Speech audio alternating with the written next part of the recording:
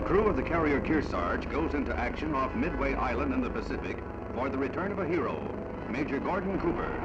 Helicopters circle the target area as millions around the world follow each agonizing minute during the final hours of the flight of the Faith 7. Here's the landing. In the left center background, you can see the chute as Major Cooper returns to Earth 22 orbits and 34 hours after blastoff from Cape Canaveral. Climax to one of the greatest adventures in the short history of space exploration.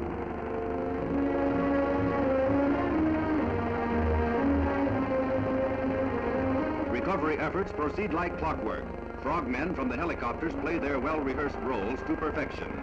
Dropped into the sea, they affix flotation gear that would keep the capsule from sinking in case of a leak or a delay in hauling it aboard the carrier. Cooper's flight was flawless until the 19th orbit. Then a light on his capsule panel indicated he was in the atmosphere. He wasn't, but the electrical system was deteriorating, and when it came time for re-entry, he had to line up his capsule, fire his retro rockets to slow his ship, and guide it manually during the tremendous buffeting when it re-entered the atmosphere. Guided by Colonel John Glenn aboard a ship near Japan, the Major landed 7,000 yards from the Kearsarge, right in the old pickle barrel. The capsule door is blown off and Cooper's flight ends, a performance that exceeded the most optimistic predictions. He's helped from the Faith 7 to the cheers of the crew and plaudits around the world. He's obviously fatigued, but recovers quickly from momentary dizziness to walk smartly to sick bay for medical checks. Major Gorgon Cooper, spaceman extraordinary. In the ship's hospital, doctors gathered data that will prove invaluable in future space flights. The next program, probably the two-man Gemini flights. Cooper makes up for some body dehydration with fruit juice, glasses full. The spaceflight medical team pronounces Cooper fit and say he withstood prolonged weightlessness exceedingly well. He experienced none of the nausea reported by Russian cosmonauts. A steak dinner is ample proof.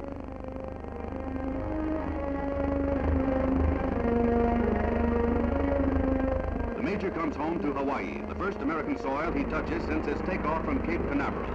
On hand to greet him are his wife Trudy and his two daughters Kamala and Janita. The Major lived at Hickam Field with his parents when a college student, and he met his wife at the University of Hawaii. What more appropriate than the traditional Hawaiian welcome from the hands of his wife and daughters?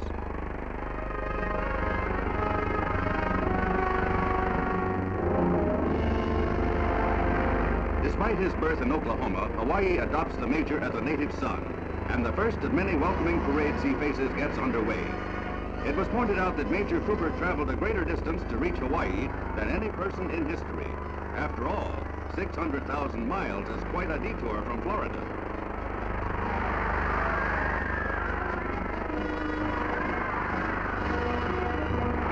A roaring hello and aloha for the Major in Honolulu.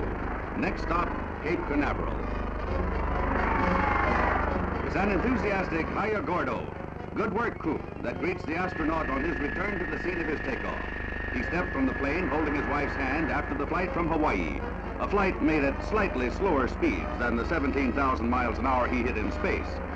The people at Cocoa Beach in Cape Canaveral speak for the people of the world as they cheer the nation's newest space hero, the man who captured the imagination of all.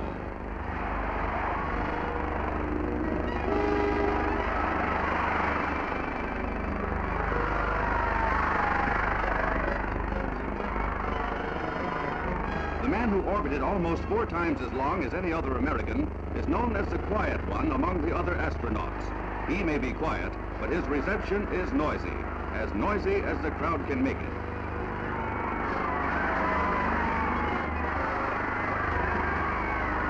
Then to a news conference where the 36-year-old Major tells of napping on the launching pad and several times during the flight, outlines what it's like to witness 23 sunrises in such a short period, and says he had no concern when after more than 29 hours of trouble-free flight, his Faith 7 developed electrical difficulties. He displays a nonchalance that's superb. Well, I waited quite a long while for this flight, and I was very impressed with it. I think anybody that goes up on a space flight and says they aren't impressed, there must be something wrong with them. But I was not overly concerned for my safety. I had every confidence that I could get it back fine. The thing was routine only in that that we had checked and double-checked, and all our engineers and all the McDonald people had done a real great job on this capsule, and it was in good shape, and all the systems worked beautifully. And it made it rather a routine flight. It was routine in that respect that it worked just like advertised. The free world stands proud of the great achievement of Major Gorgon Cooper, a man who wrote history.